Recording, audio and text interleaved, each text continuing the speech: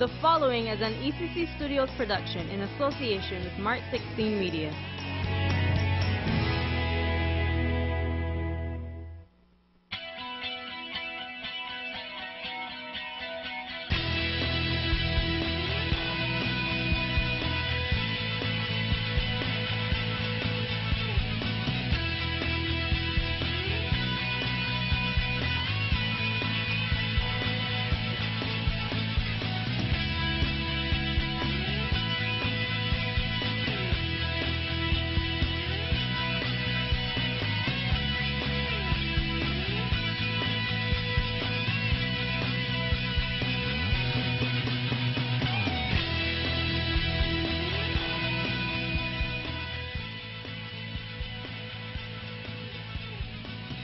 Hi, good evening again and welcome to everyone. We're here again for the God Stop, where we stop and wait on God to take us wherever He wants us to go. I am Pastor Jason Reed. And I'm Trishata Jeffrey. As students, we need to be prepared when we go to take exams. If you're going to take a calculus exam, you would need to be prepared with pens, pencils, erasers, calculators, etc. But those students do not only need to be prepared physically, they need to have the mental preparation as well. They need to have the knowledge of the formulas or anything that they would need to mentally be able to do the exam. As Christians, it's the same thing. We can't only be prepared mentally, we have to be prepared in other ways.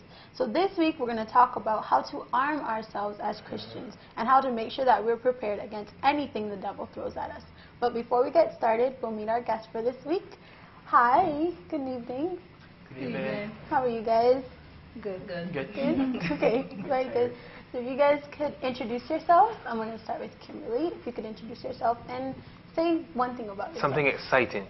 Nothing boring, give us something exciting. My name is Kimberly Ford, and I go to the most exciting church I can think of. Oh, you do? Okay. Place on Seventh-day Adventist Church. And I love the Lord. I like dealing and interacting with young people.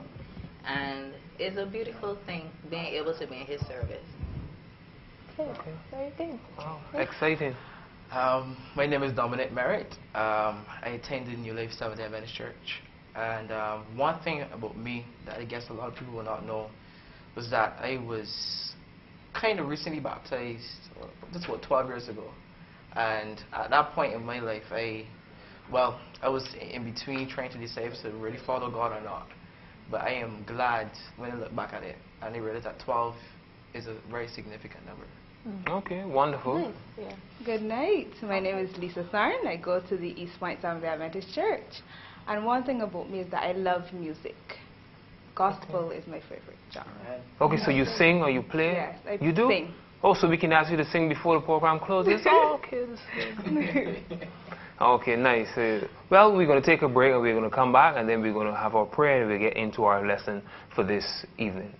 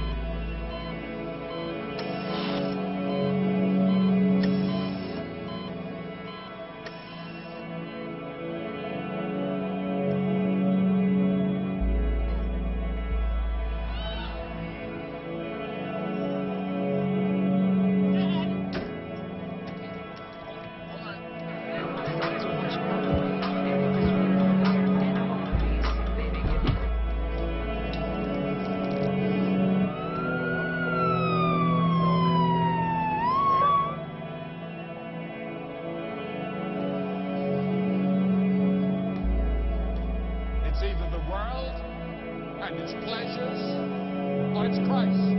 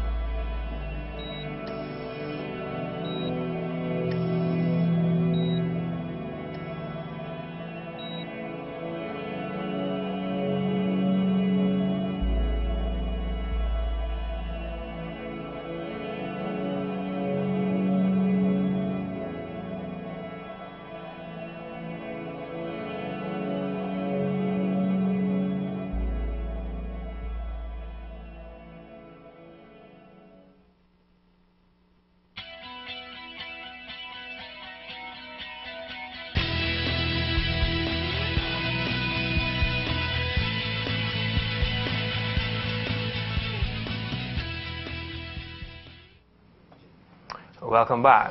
Again, we want to say welcome to those of you live on the web, those of you who are following us on Twitter, Facebook. Remember, even on Skype as well, you can call us on Skype, you can send your comments on Facebook. We will read as many comments as we can, answer as many questions as we can. So feel free to weigh in on the conversation. This is not our conversation here on the set, but it's a conversation to all of those of you who are out there via the internet as well. So before we start our program, let's bow our heads for prayer. God, thank you so much for bringing us through another week and bringing us to the cusp of another Sabbath day. Thank you for allowing us to be able to use our gifts and talents to come and be a witness for you and spread the gospel around the world. Bless the program this evening, Lord, and let everything that is said be done to your name's honor and glory. We love you. Amen.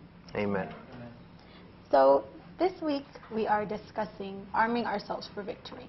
And as was said before the break, whenever we go to do anything, we need to make sure that we're fully prepared. So this week we're talking about not just being prepared in terms of worldly life or secular life. We're speaking about being prepared spiritually and what that means for a Christian and what our armor needs to be. So we're going to be reading right now Ephesians 6:13. If I could have one of the guests read that for me. Wherefore take unto you the whole armor of God, that ye may be able to withstand in the evil day, and having done all, to stand. Okay. So the text says that we need to take on the whole armor of God, which means that there are more than one piece of armor that we should use. And it also is talking to us, I think, not only as a group of Christians, as a body of Christians, but also as individual Christians. So my first question is, what does it mean for each of us? Why is it important for each of us to be armed individually?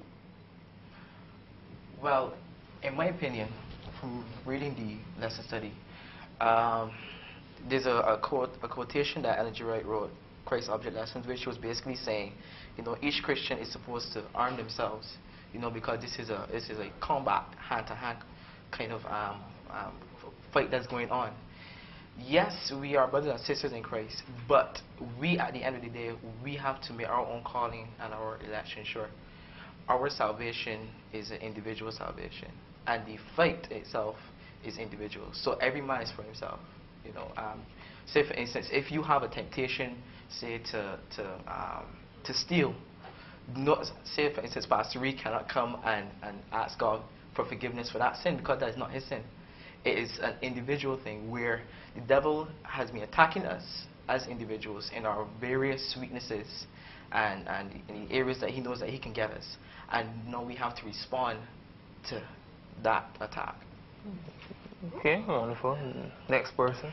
Yes, I have to agree with Dominic in that our temptations are individual, and that because of the fact that our temptations are individual, we have our own battles to bear in a way. Mm-hmm. We have, so for instance, if mine might be stealing or something, I have to work on that with God for myself. Someone else can't work on it for me.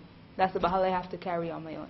Okay, so before we get to Kimberly, you're telling me we're talking about salvation being a personal thing. But I mean, a group of us, we decide to probably go to a church or go to a crusade. We hear the message, and I see all my friends giving their hearts to God, wanting to get baptized like Dominique did 12 years ago. So following the group is not good. I mean, it's wrong for me to just follow the group and go ahead and get baptized with the group.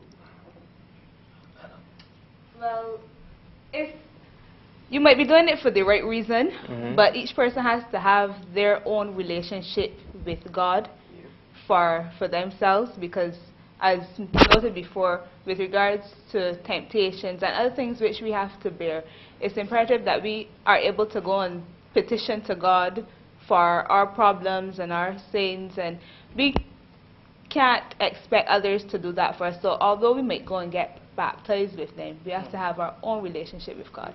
Okay, Kimberly? Well, how I see it is, going back to the verse where it says, wherefore take unto you. That is individual. It's not saying take unto everybody, or everybody take, or have it as a group. Yes, we are a collective as a church, but think about it when you go to war. And I always, when I was reading the lesson, I was actually thinking about, you know, how they have the old time wars where you will have the shields and everything. When you used to watch those pictures, they had to come together as a group. And if you were not prepared, if you did not have your armor on, you could have been killed. So yes, it is group, but it's very important to have it as an individual as well. I just wanted to add a point. It's like, for instance, say that, okay, you are buying plane tickets for a group of people, you know, and everybody's supposed to go on this particular flight. But when the hostess or whoever calls out the names for the persons, they can only call individual names. They can't call this group and just say like that there. They have to call the individual names. So everybody has to stand accounted for. So that is why, yes, we are brothers and sisters in Christ. Yes, we have to look out for each other. But at the end of the day, we still have a war that rages. Okay, I got you. I want to jump in ahead of TJ on this one. In terms, sometimes you get group discounts. I mean, you get group discounts. So what I'm saying is that you need to explain to me, probably from experience, why is it so personal? Why is salvation so personal? Because, I mean, as I said, all my friends are doing it. I feel comfortable. I feel as though others are doing it as well. So I'm good with that. I'm not alone in this thing. So I feel good around my friends. And we're all fighting and struggling together. So by experience, how is it personal? Well, what I will say is, I know my first experience where I was baptized, I actually followed my twin sister and my cousin into the water. That's the truth. So the question actually speaks to me, because it's only then after you spend your time with the Lord, after you see Him actually working things out in your life for you, not necessarily you're watching it in somebody else's life. You get to see that the decision you made, although you would have felt you did it because other people were doing it and it seemed the right thing to do at the time, then you start to actually grow in Christ. So, to answer your question, I would say, even if you have done something and you don't think you were called, or that you actually had the Holy Spirit, like how other persons will talk about it, you don't know how the Holy Spirit may call you. That may have been His way to call you. So my thing is, just keep growing and getting to know the Lord. Keep doing everything that you have been doing, allowing the Lord to lead and open up your heart to Him. He won't let you down. I like that. Kind of piggybacking on that, if somebody could read Ephesians 6:14 to 17, please. Stand therefore, having your loins girt about with truth, and having on the breastplate of righteousness, and your feet shod with the preparation of the gospel of peace. Above all, taking the shield of faith, wherewith ye shall be able to quench all the fiery darts of the wicked, and take the helmet of salvation and the sword of the Spirit, which is the word of God. Okay, cool. So how this text is talking about how somebody is armed. So we know that the first part of the text that we're looking at says, you know, verse 11 says that we should take on the armor of God. And then Paul goes to explain what we need in very intricate detail, I think.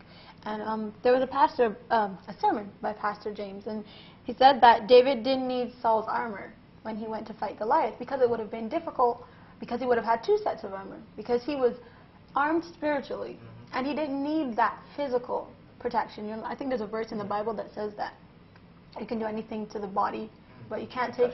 Yeah, it's either verse in the Bible or it's just saying in the church. And I think that's very interesting. So what about the fact that, you know, my dad could be a pastor or the first elder of the church, and, you know, he could be right with God and he could be walking with God well, or I could marry a pastor or marry a first elder or marry somebody who they don't have to have any specific title, but their lives could be really in tune with God. Does that have any effect on me? Am I saved through that? No, each individual has to make their own calling and election sure. You cannot be saved for me. I cannot be saved for Dominic or for Kimberly. Okay. Well, but how then, in terms of, as TJ's mentioned, and we read the scriptures about the armor of God, and I'm asking this question, and I will check Facebook and see if anybody would have answered as well. how do you really arm yourself with the armor of God? I mean, we're talking about things that we can't see, shield and sword, or, well, some may say you can't see them physically, or whatever the case may be. But how do you really arm yourself? As a young person, how do I arm myself? Do I go in and try to purchase these things and walk around with the Bible in my hand as a sword? Do I have how do I arm myself so that I can really benefit from the whole concept of this armor?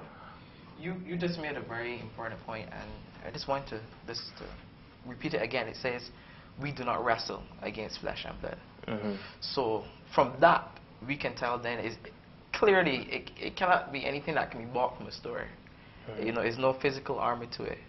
The only way I believe that we can arm ourselves with these tools that God has given us is through prayer, through a committed relationship with Christ, and through supplication, through you know, just really crying out to God and saying, I need your protection, and claiming that. So you're saying, you know, as a young person, I believe everyone here is young, including myself, I'm very young. As young people, you're saying that young people can be armed with the armor of God? I thought, isn't that for old people? Is that something that old people who have time can do that, who don't really don't have interest in TV and radio and stuff like that?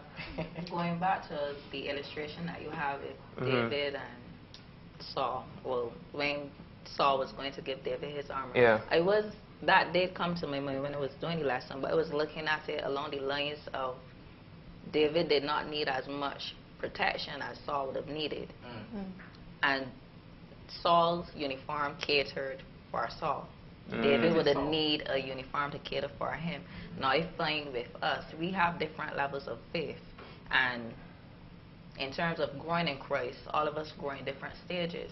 So you will have persons that want to give you their armor or give you what they figure your armor should be. But it weighs you down. I mean, like all the different rules and regulations and stuff can weigh you down. So you have to know, you have to work it out. Like if you look at it, it says it's an action. You have to put on the armor. You have to put on the armor. So you're not asking someone to put it on for you or to go in the store and help you choose which armor. It is a this actually shows you just how personal it is. You have to put on that armor. But it's interesting that she made that point, because it's like what could be a blessing could be a curse at the same time if you use it too soon. Like I remember there was this guy, he had a son, and he was saying, you know, there was a time he was in his bathroom and he was shaving, you know, and he realized that his son is so much like him. You know, his son likes to emulate him and everything. And he was just relaying the point that he's scared that one day that his son would someday take up the razor when he's not there and would scrape the skin right off of his face, because he wants so much to be like his father. And the point that comes up from that is that you could have something, but you could just have it too soon and it becomes a curse. So in that, the armor something that people may want to put on you probably is not for you at this point in time because of your relationship with Christ. You are not at that level yet. Well, sorry again, I'm a TJ, sorry, but he said something that piqued my interest. And Lisa, you may want to help me here. Dominic is saying that sometimes you can have things too soon. Is there anything in spirituality that comes too soon, Lisa? Well, some persons' trials, the trials they experience, might not force them away from Christianity, but because their faith may not be as strong as someone else's, it may cause them to stumble. Or so you're talking about the trial, but not necessarily the armor. So the armor cannot come too soon. It can come too late. You may need it because you don't. It's how you are looking at it. So help me. The point that it was making was Saul's armor was different to David's. I got your point. I'm talking Dominique's point. With Dominic's point, what he was basically saying is close to what I was saying. So the two are tied. It's they are? Okay. Yeah. Okay, like in the Bible where it talks about you have new Christians. Those newer in the faith. You are supposed to give them milk, not food. So it's the same. I understand what he's trying to say in that, looking at it in that way. You gotta start like when you raising chickens and things. You gotta start with the you know. You want the chickens? No, okay. I got you. I got you. Foods, and then you gotta climb up the ladder. Okay, I understand. True. I understand what you're saying. It's very true. That I get what he's saying. That you do? It doesn't necessarily mean that the faith will come too soon. But it could be like for instance, my group of friends, they're Christians, and I love being around them and stuff. And sometimes I'm really upset that, there's this one particular friend I have, her faith is so strong, so strong. And I'm like, Lord, how can she face these trials? We're going through the same things academically, sometimes the same things spiritually, and she faces them with such no worrying, no fretting. And I'm like, Lord, why? You know what? But I have to realize her walk with God is different from my walk with God.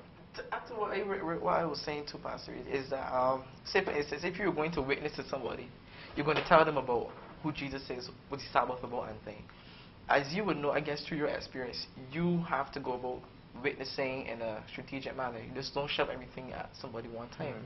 So I was looking at it from that perspective, the fact that how, not saying that they're not important, these values that we hold as Christians are important, but they come at different stages in life because we learn from them the fact that we can't do without them.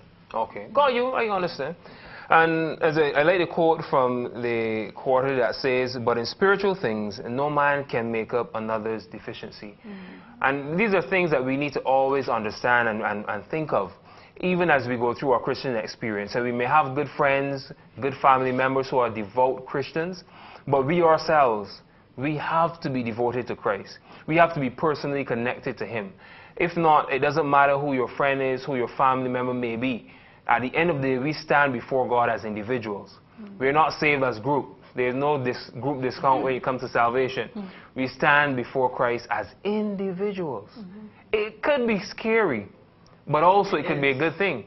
Because when you look, TJ, you're in school, and you may be placed in a group, and some people in the group don't do any work. Stress you out. And cause you to get a grade that you didn't really deserve. And you work hard.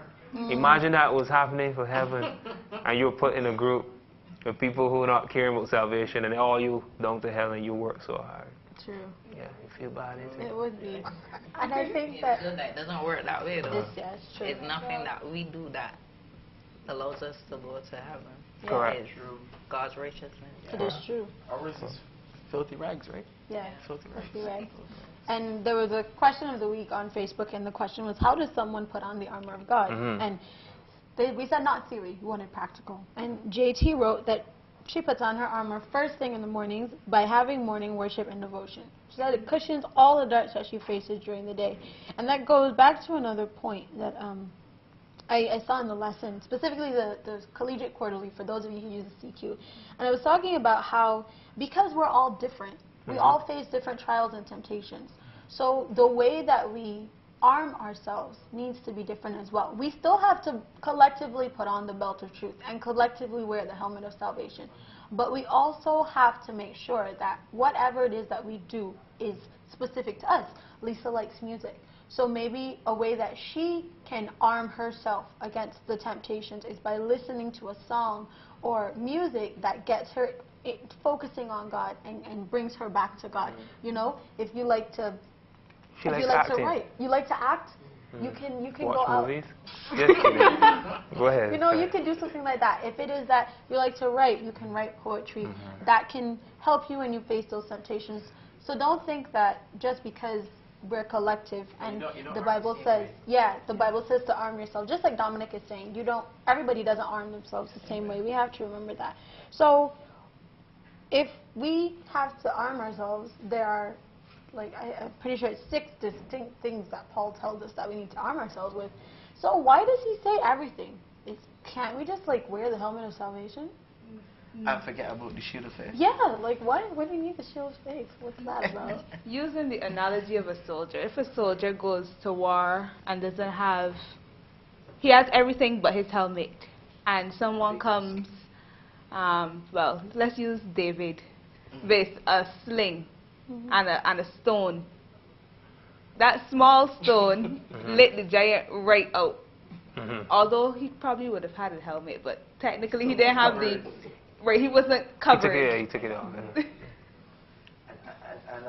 It even goes further than that. Let's say, for instance, you see, that's a really interesting question, because it's like, it can even relate to the 10 Commandments.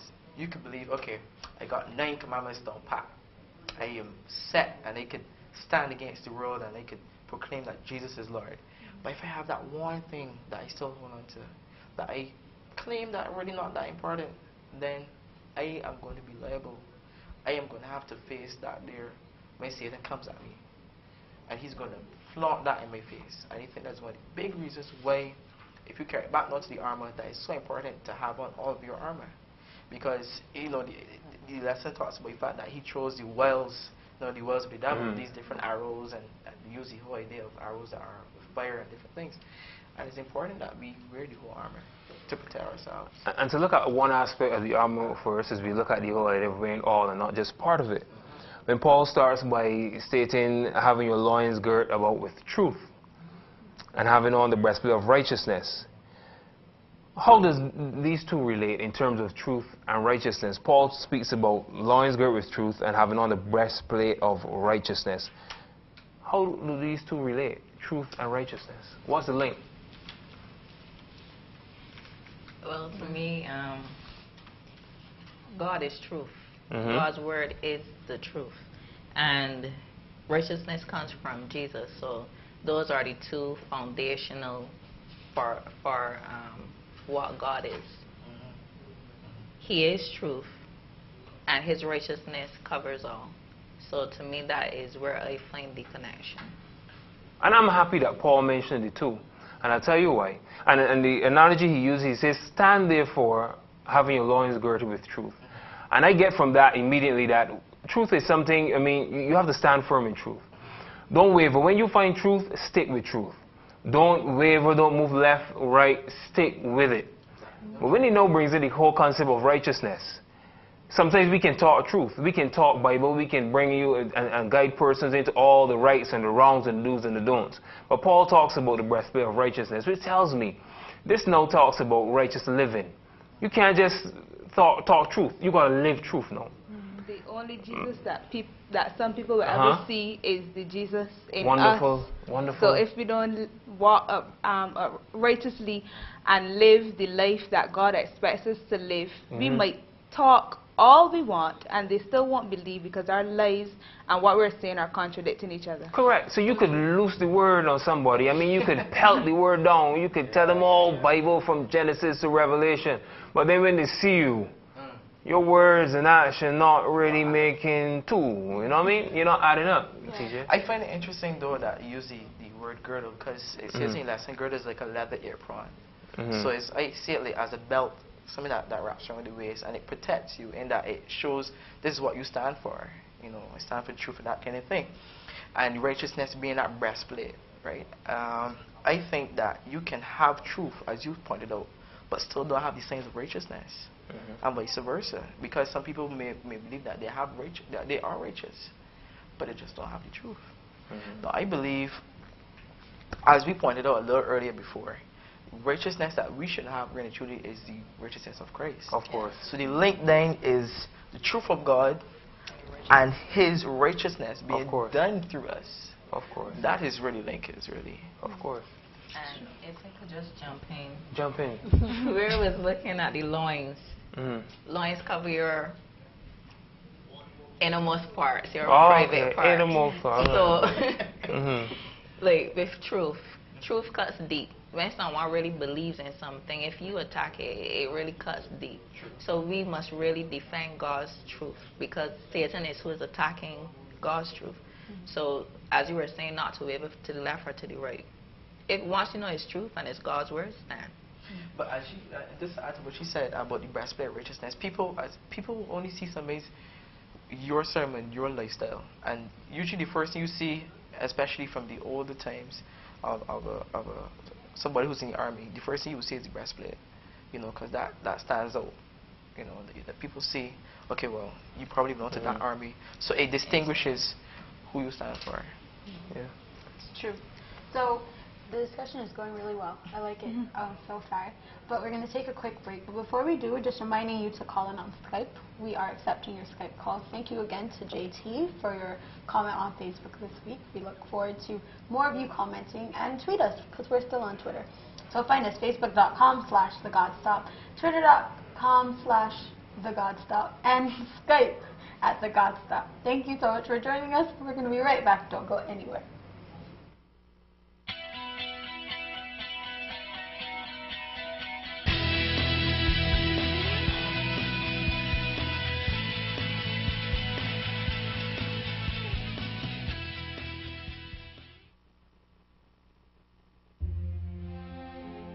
From the dust of the ground, God formed man and breathed into him the breath of life.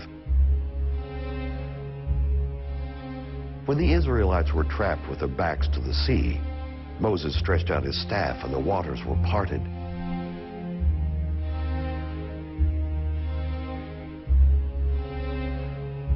Samson struck down 1,000 oppressors of Israel with the jawbone of a donkey. At the blast of trumpets and a war cry, Joshua watched the walls of Jericho crumble. With torches and empty jars, Gideon and 300 men defeated an army of 100,000. David chose 5 smooth stones from the stream, and with them, he struck down Goliath. 5,000 were fed with only 5 loaves and 2 fish. If God can use such small things to change the course of history, certainly he can use you.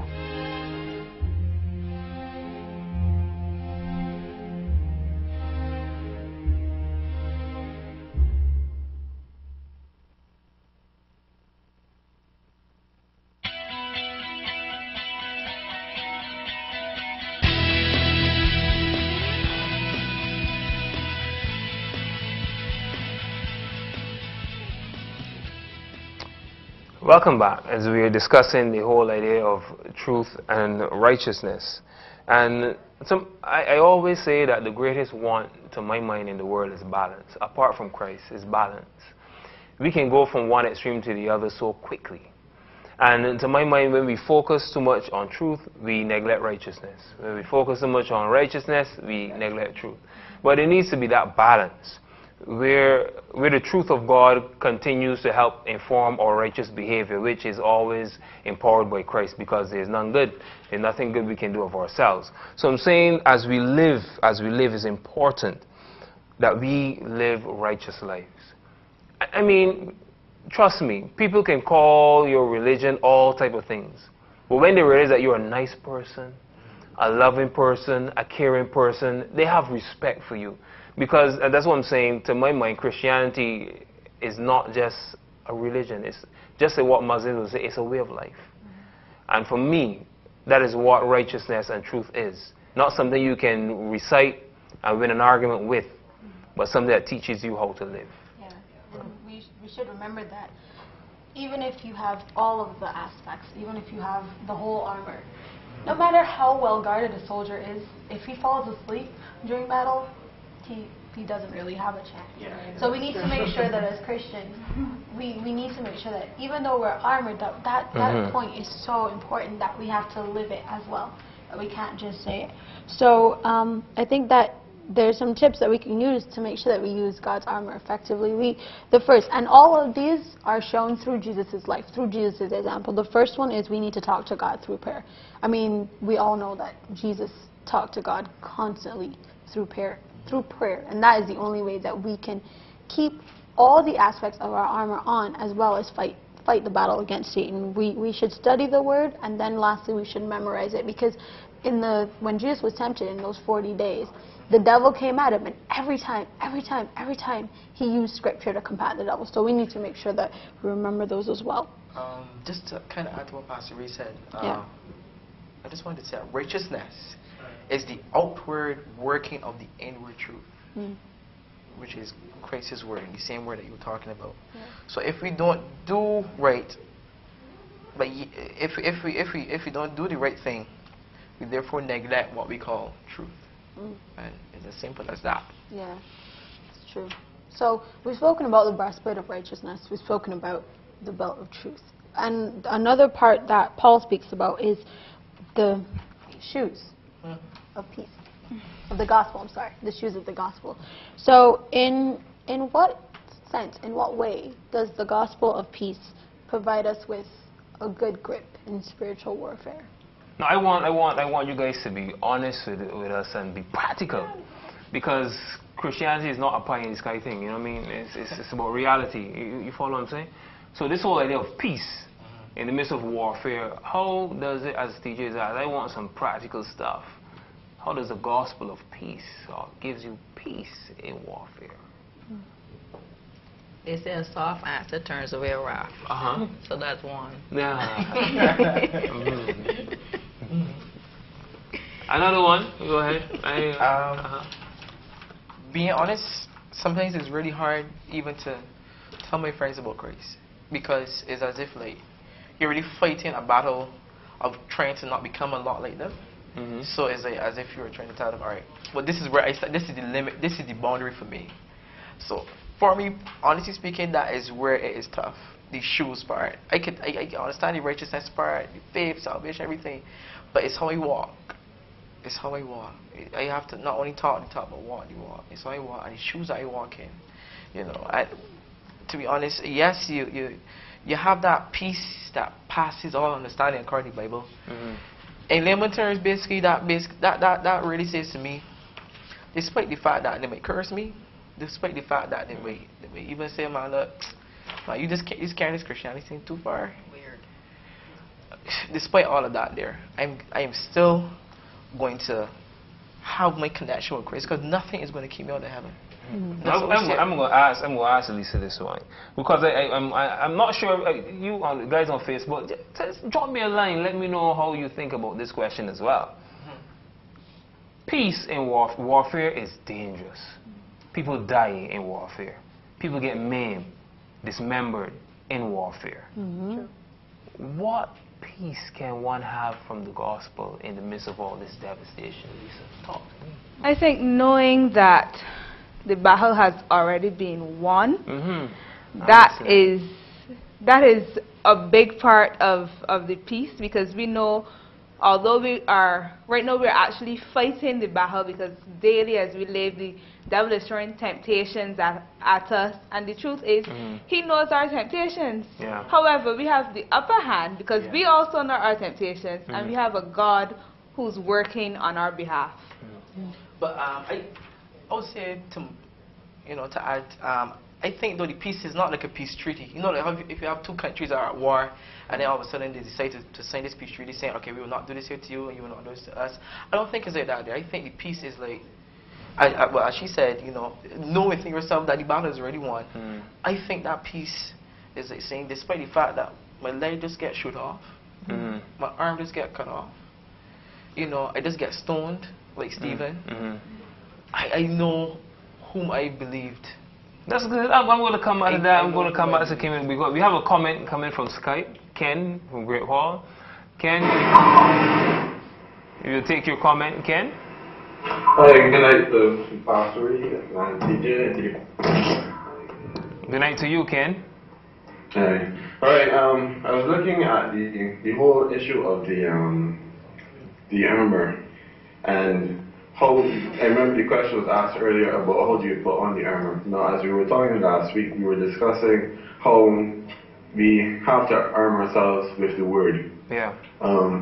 We only understand how exactly we are to act and behave and to do everything that we're supposed to do with the word.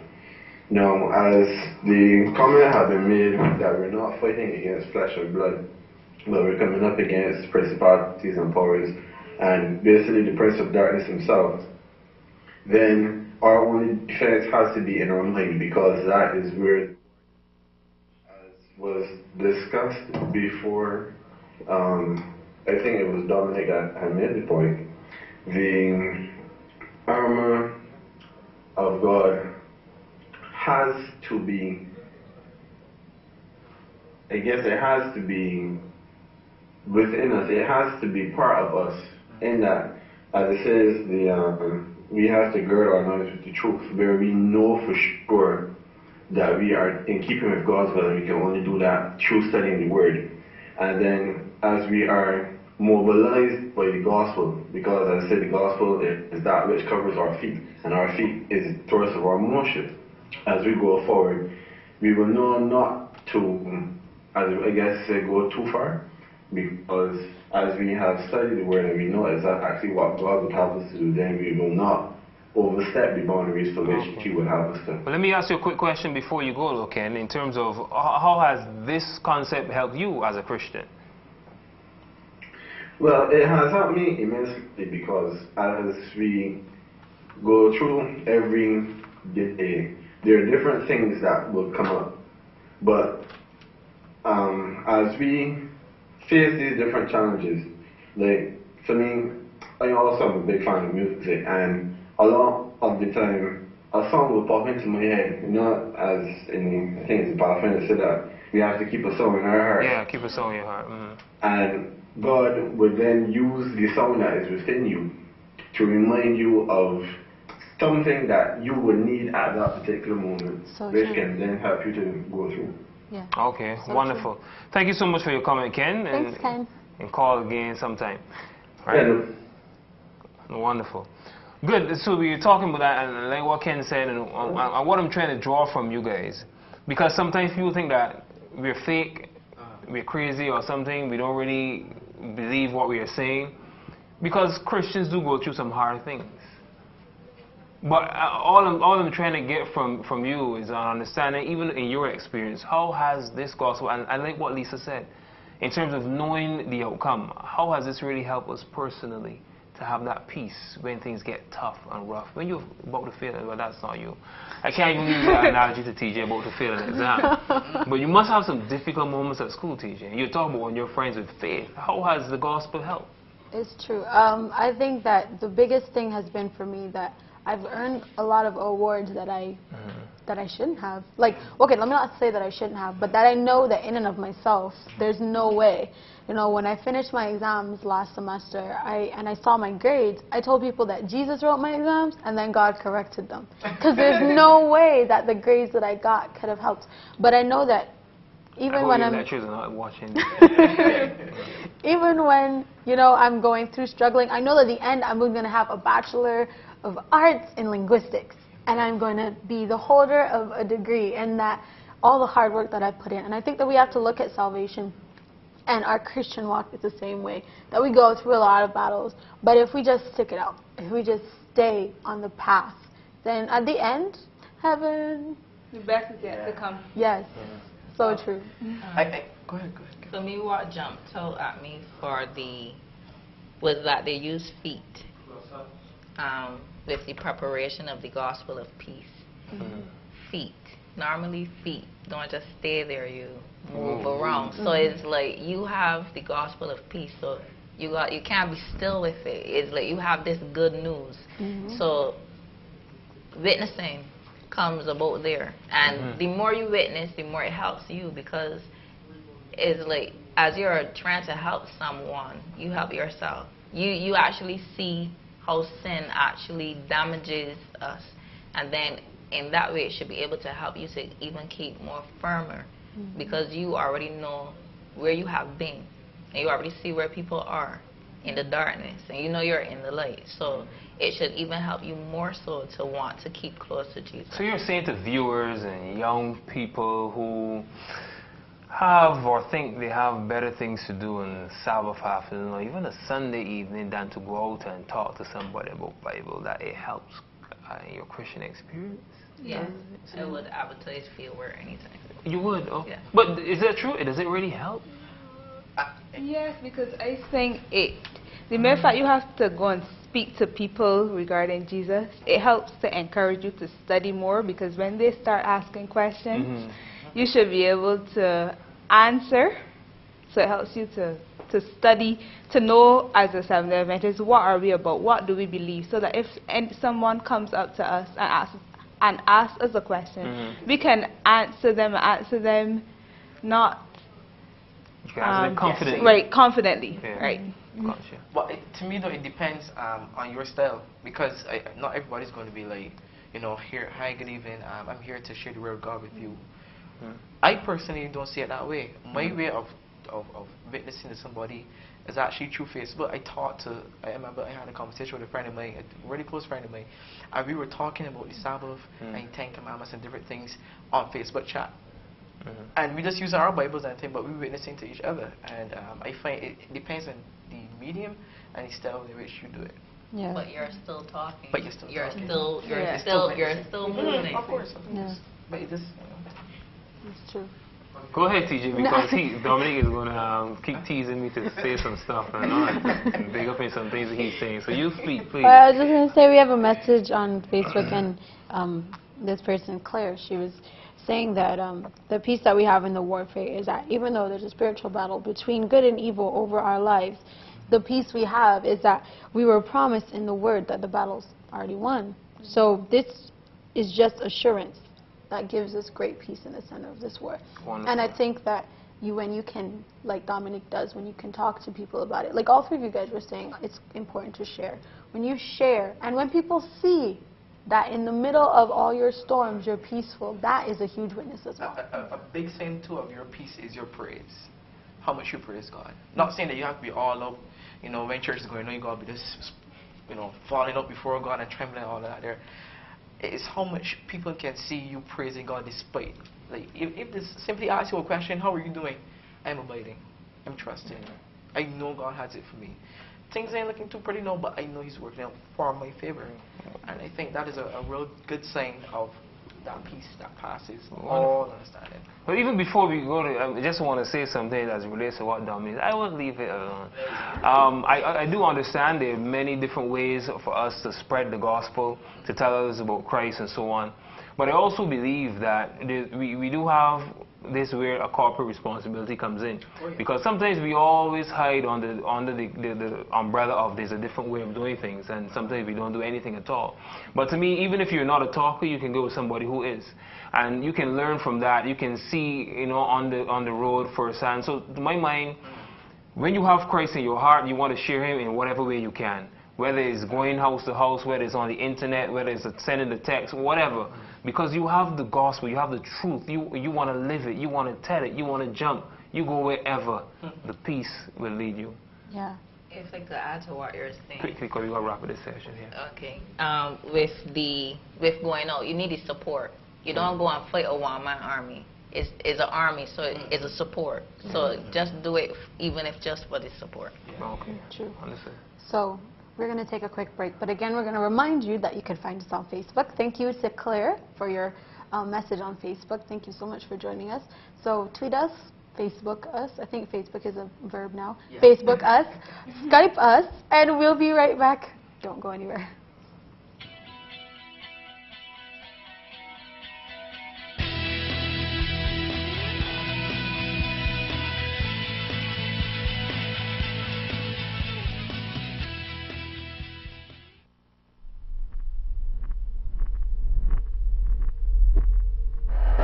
So let's look at this subject. I'm going to tell you why I'm disgusted.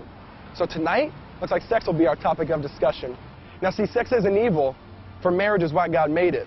But I know you're like, come on, man, that's too outdated. This is 2011, bro. We do it for recreation. And hey, if you're in college, you do it while you're wasted. But I want to question this logic. I want to pop off the seal. I want to question something that we think is already a done deal.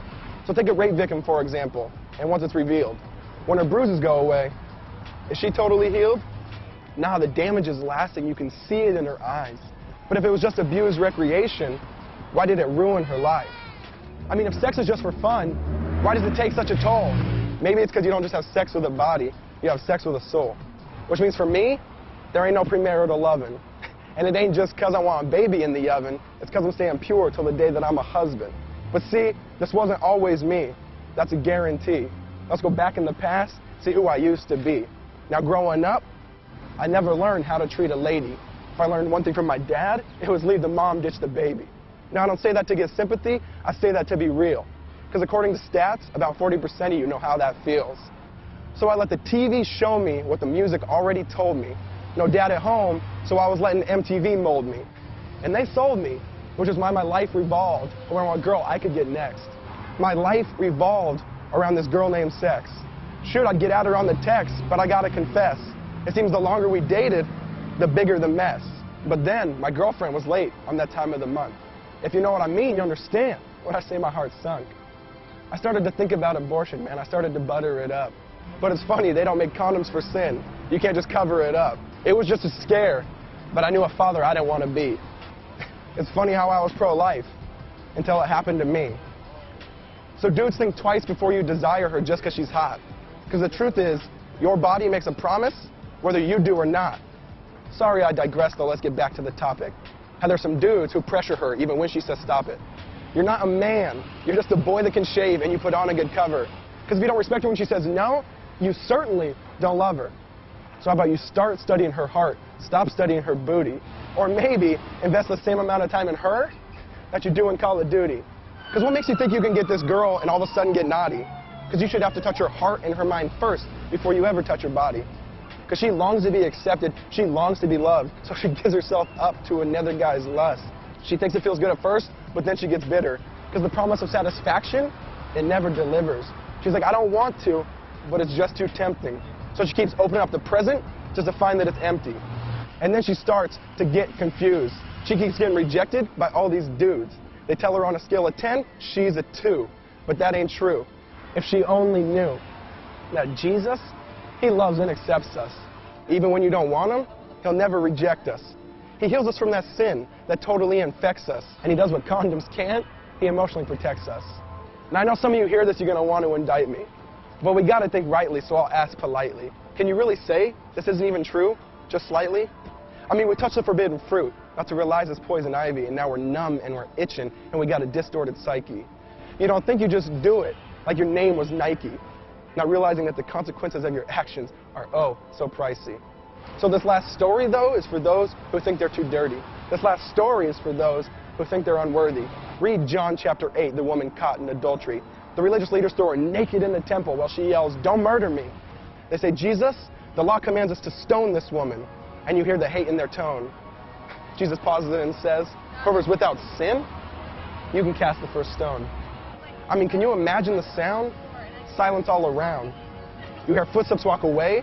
You hear stones hit the ground. And then Jesus kneels down. The woman thought it was her demise. He lifts up her face. You see the grace in his eyes.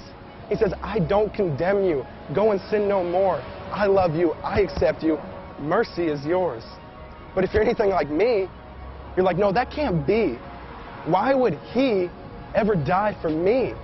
See, but then I saw that scene where I was redeemed. He reached out and touched me and said, Jeff, you're free. Instantly, I was wearing the brightest robe I'd ever seen. I was perfectly spotless. I was perfectly clean. So bright, in fact, man, I thought I'd go blind. I said, whose is this? He said, actually, it's mine. So think twice before you eat what society feeds us. Come follow the King. His name is Jesus.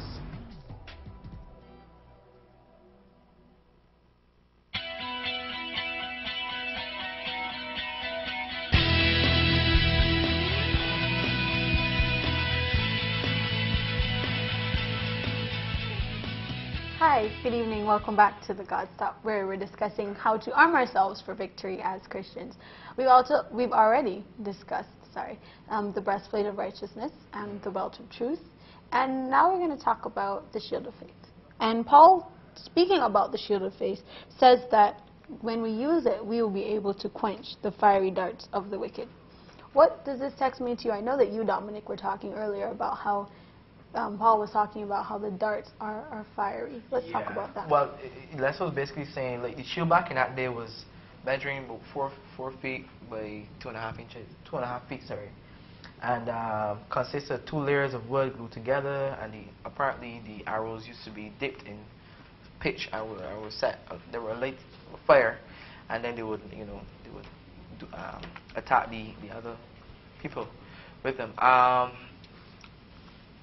The Bible talks about, yes, the devil throws these wells, these arrows at us constantly, these fiery arrows, and we always have to be shooting ourselves with faith, These arrows can include things like doubt, discouragement, not believing that God has a plan for your life and that kind of thing, and you have to be constantly shielding it and buffering that, because if you don't shield it, let's say for instance, if you don't use your shield, it will attack the righteousness, your breastplate.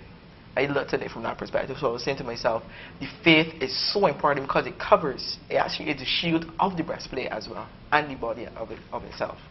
So it's very, very important for that matter. Faced with all the cares of this world, every time we look around, something is wrong, something is hurting someone. If we don't have the faith in Jesus, it's easy to crash and to say, well, it doesn't make sense anymore. Why am I doing this? But if we have faith in Jesus and faith that the battle is already won, we can go on. Yeah. We can be strong because we know that the battle is not ours, it's the Lord's. Yeah, wonderful. You could almost say to preach the word. The word. It's great. Well, for me, I was looking at it that nothing can happen without faith. Because you know it says without faith it is impossible to please God. And when you look at Abraham, he was counted as a favorite of God, so to speak, because of his faith. So faith is very important. It's what we have that helps us to do all the other things. We put on the armor of God in faith because we believe that God will protect us from the devil.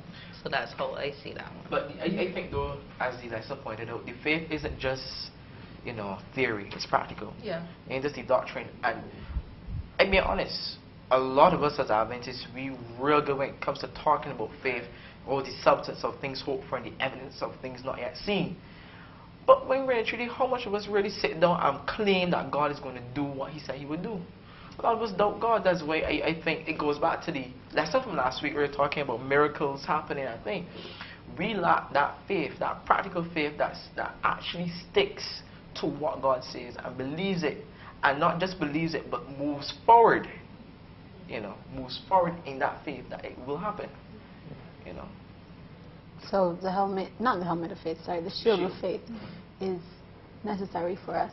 And kind of summing up what you guys said, it's necessary because we have to know that despite the darts, the fiery darts of the devil, that at the end of the day we will have salvation, which leads us into the helmet of salvation. And even just a little word on the idea of faith before I go into that. And even jumping back to the previous lesson and so on, my concept of faith, I like to look at it the way in terms of quenching the darts, as I think Lisa would have alluded to it. We don't always get away scotch-free in this life. That's true. We don't always get away scotch-free. Things happen. And we often say life happens. Things go bad, horrible. But knowing and trusting God and believing in him, faith somehow quenches that pain. It eases it. You're in pain, but you feel a little better because you can see the outcome. You understand when Revelation talks about, and I, John, saw New Jerusalem coming down from heaven, prepared. I mean, you understand when the Bible says there be no, like that song says, no more crying, no more tears. You understand what I'm saying? You understand that, and that gives you hope to hold on and to believe that God will see you through whatever difficulty you're going on. I mean, that is marvelous. And to me, that is, the devil can throw whatever he likes at you. He can have you pinned down at times, but faith just quenches that, shakes that off. It's like you in a boxing ring, and you're against the devil. And then, as somebody pointed out already, you really can't fight the devil on your own, you know.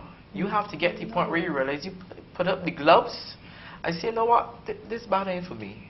Devil, I hear you knocking, but you can't come in. Not today. Not today. You have that faith that when faith answers that door and fear knocks at it, that fear has to go away. All the doubts, all the different fears that you may have, the insecurities that you may be struggling with, they have to fall short because of the faith that you have in God. So true.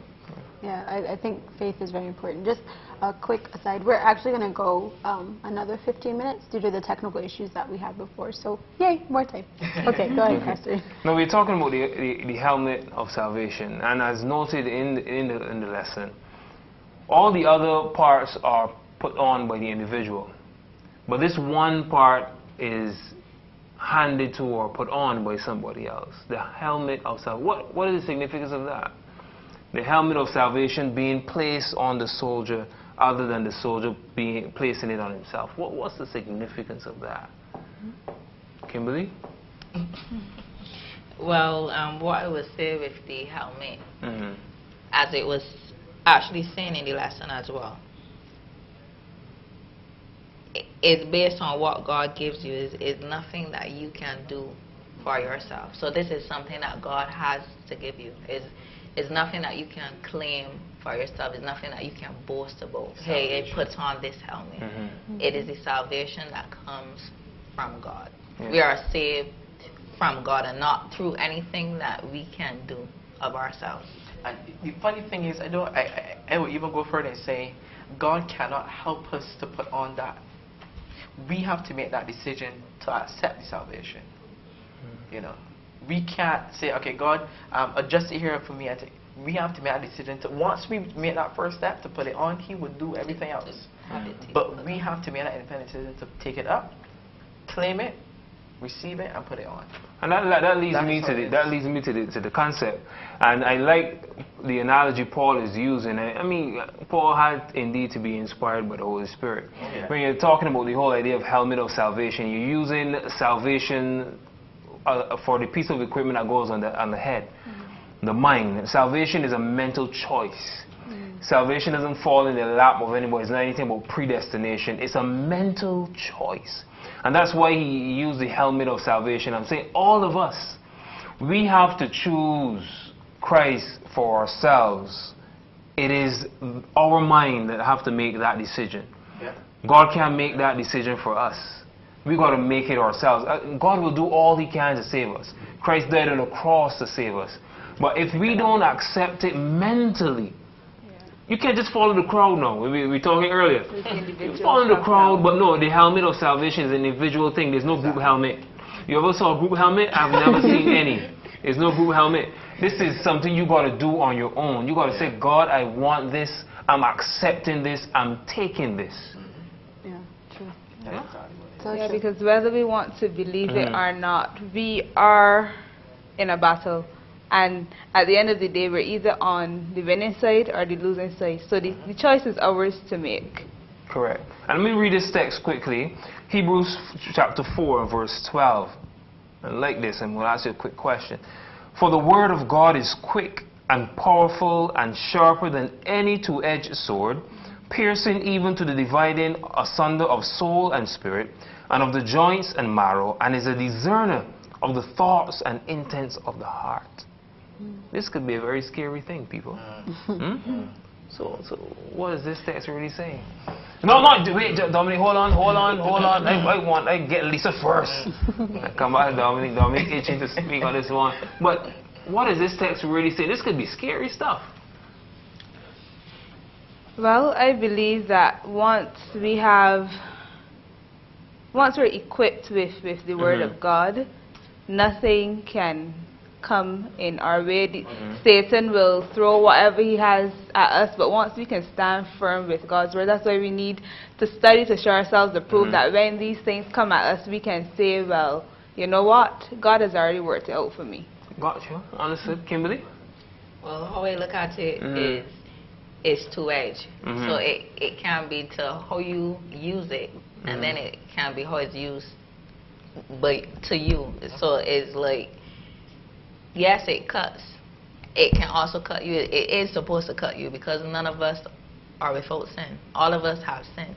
So the way how some people will use it, you know, you hear a sword, so you're just studying about attacking. It actually can cut you.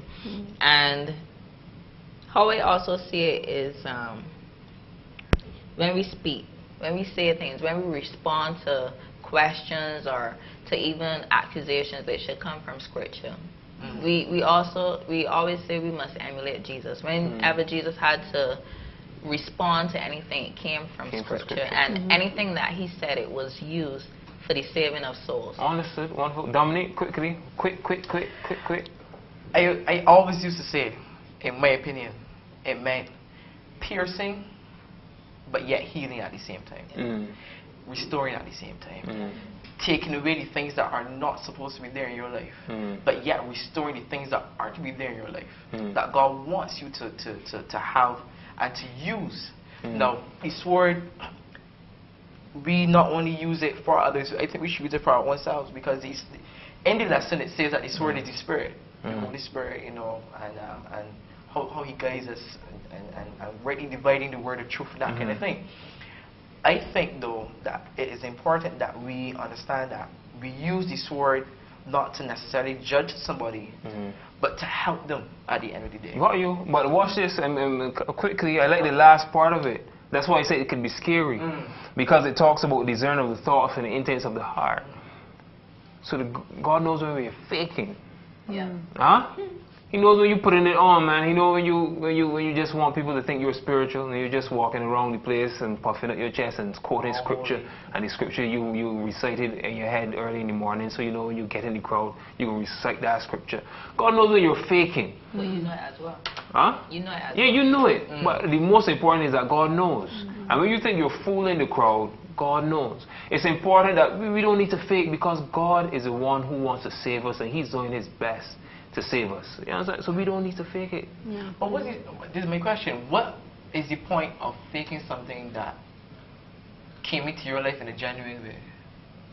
What's he saying? Something to me, it seems like a I don't know what we call it, oxymoron. But TG would tell you an anomaly. An anomaly. It doesn't make sense, time. because I personally think that if you are faking it, then you have not been genuinely converted, for lack of a better term. You have not had that real experience with Christ. Because I don't see the need of faking something that came into you in a genuine way. So you want to show off. You want to show off. You want to make it seem that you have more than you might actually have. If I could throw a question. Well, you have to throw it quickly, and then say, I'm going to cut you because we're about to wrap up this session. Go ahead. Okay. You're talking about faking it. You know, normally you have the term fake it until you make it. You have people coming up in church, but they may not have had the conversion, but yet they know it's a place to be. Would you then consider that they are not being genuine, that they are faking it?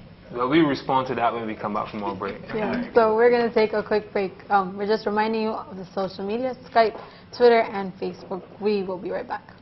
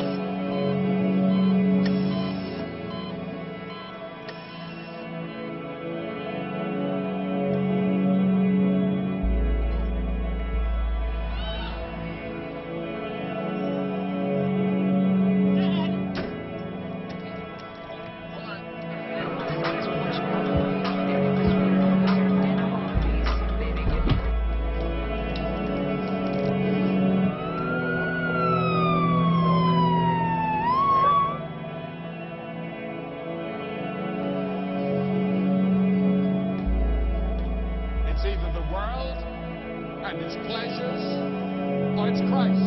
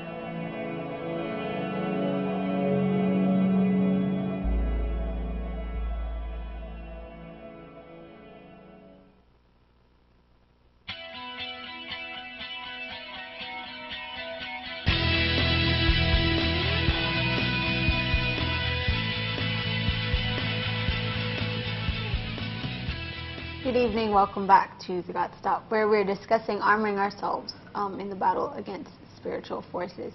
And we were just discussing the sword, and I think one of the really important things that we need to remember about the sword is that when we look at the belt of truth and the shoes of the gospel and the helmet of salvation and the other aspects of the armor, they're all for offense. They're all for shielding blows or to make sure that we're safe and we're protected. But the sword is specifically, not only is mentioned last by Paul, but it's specifically the only part of the armor that deals with offense. And I think that we need to take an example from defense. Sorry, thank you, Dominic. That is the only part that deals with defense. And I think we need to take an example from Jesus' life and see that the sword is what we can actively use against the devil when he comes and he tries his tricks. We have to actively quote scripture and make sure that we use that. It's like jabbing him. You can't get me, Satan, because I have the sword. So I know that's kind of a weird way to put it, but I think that is, we need to remember that as well. Has to be. And before we get our final comments from our guests as we wrap up our session this evening, as Kimberly would have asked quickly, and I try to respond as quick as I can, there's some persons who are genuinely not necessarily faking a situation, but they're trying to feel it and they're not feeling it. And all I say to an individual is to know it is to feel it. I mean, you got to read and study for yourself. It takes that effort. I mean, it will not happen overnight. You don't always have to feel a particular way to be one with God. You just have to know His Word and follow His Word and live daily a life that pleases Him. And He will lead us all in the direction that we need to go. So yes, there may be those, you're not necessarily faking it, but you're really trying, but you're not feeling it. But I'm saying, as I said, to know it is to feel it. So take some few comments from our guests, short comments as we try to wrap up our session tonight. Ladies first. Ladies first. Well, the only thing that I would want to leave is Romans 8. Well, let me go from 38, 39. Well, the question was asked before, who shall separate us from the love of Christ? And Paul is saying that he's persuaded that neither death, nor life, nor angels, nor principalities, nor powers, nor things present, nor things to come, nor height, nor depth, nor any other creature shall be able to separate us from the love of God, which is in Christ Jesus. So as we're talking about the armor, know that as God asks us to put the armor on, He's not leaving us defenseless against the words of the devil, against anything that he may throw at us. He wants us to be saved in His kingdom. And give one short encouraging word to the youth as well as you give your closing comment. So your short encouraging word to the youth. I would encourage the youth to keep on the winning side. If you want to look at it that way, the Lord is the winning side, keep on the winning side. Wonderful. Dominic? Watch and pray. Watch and pray. It's important that we, as Christians, yes, we are, as the Bible says, we are in the world but not of the world. But it's still important that we still watch what is going around us and still be constantly communicating with God, still praying, still asking Him for His guidance so that we can travail and so we can just get through every day victorious in Christ. Any particularly encouraging word for the youth? I would say for all the young people out there, don't give up. Don't give up. It's really hard now because as I was talking to a friend of mine this evening, they were saying, you know, this generation has more distractions and more things to deal with than any other generation before. But I was thinking, you know what? In spite of the fact that we may have a lot of different issues surrounding us, I think, don't give up. Don't give up. Trust God. Wonderful. Lisa? Okay, I just want to say that by putting on all of God's armor, we can be assured that the devil is going to lose. Jesus has already won the battle. We just need to claim the victory.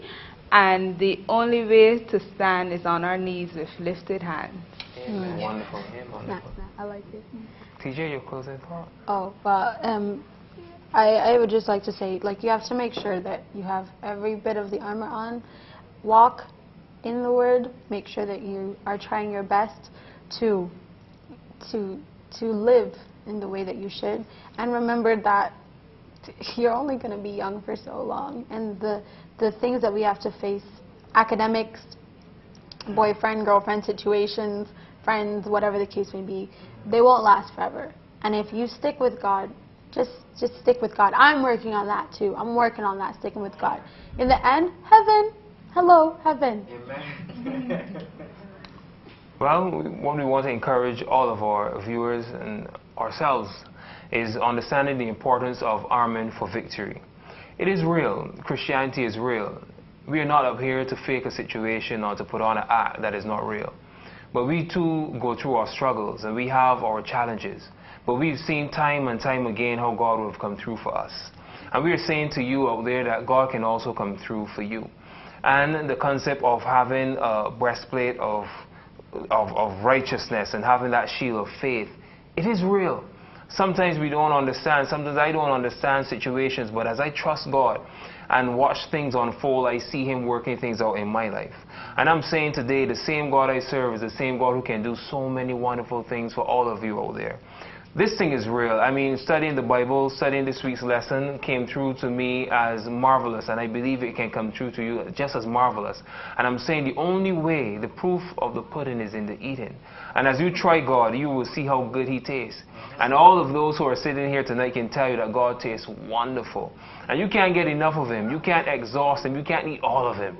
Trust me. I'm saying to all of you who are viewing, remember that God is a wonderful God. He's a real God, and all of your situations are real. How you feel is real.